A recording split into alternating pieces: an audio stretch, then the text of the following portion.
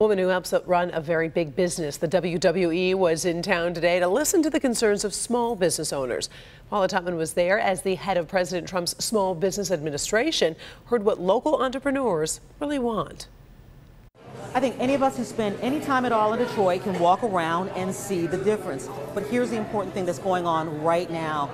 The White House, Washington, D.C., sending a cabinet member here to take a look to see for herself.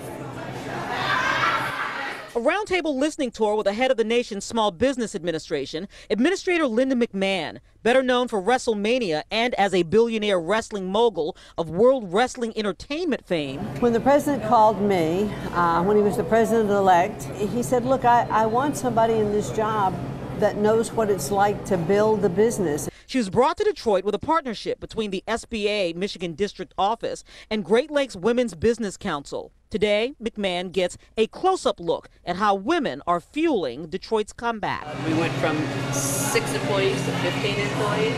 It's extremely important to have partnerships, to have large firms, team with small businesses, and have mentor-protege relationships. The meeting place, Avalon International Breads, not only a true American success story, but an epic Detroit success story.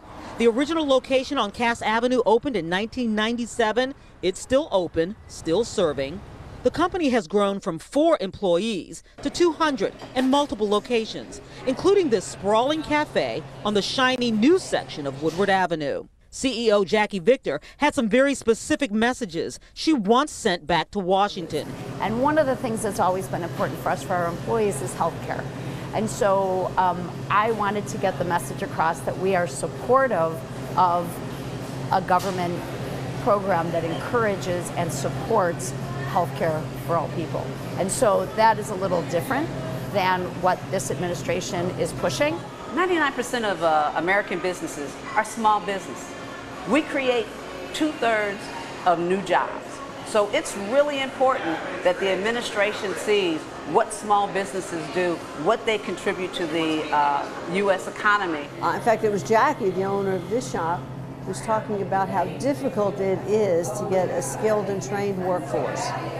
And I'm hearing that all over the country. It's also important that Washington gets a more accurate picture of Detroit. Check that one off the list. You know, it's very easy not to have been in Detroit for, I can't even remember how many years.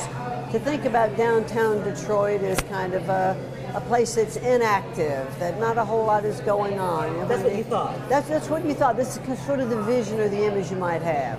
So when I came and saw this incredibly vital city.